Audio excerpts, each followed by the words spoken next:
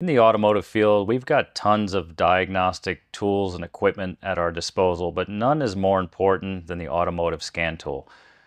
This is a tool we use just about every day, especially with modern cars. There's no other way to figure out what's going on if you don't have some way to connect to all the onboard computers in the car. And more specifically, you got to get into the engine control module. This is where all the engine controls reside. Some of the transmission functions run through there. Pretty much everything runs through there. So when we're talking about diagnostic work and check engine lights, the scan tool is what you're going to need for sure in order to do anything. Now, I want to talk specifically in this video about a tool that you can afford.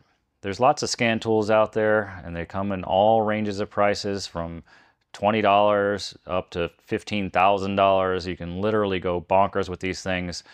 You guys don't need anything professional level for basic DIY type stuff or basic home repairs.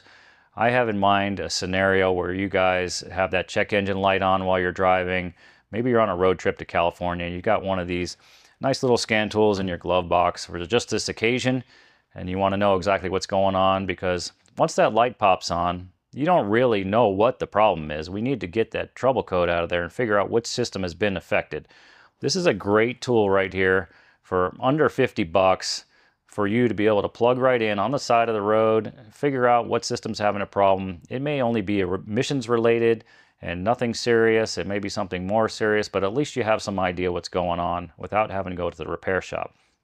Another example, maybe you're not on the road, you're driving around town and you get back to the house, the check engine light popped on, you go in the garage and you grab yourself their little scan tool there and you plug in and you find out you've got an evaporative emissions system code.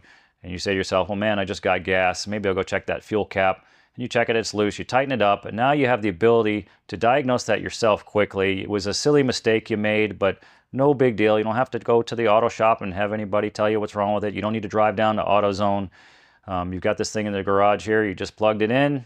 You made the remedy yourself. You can clear your own check engine light out and be down the road and no worries.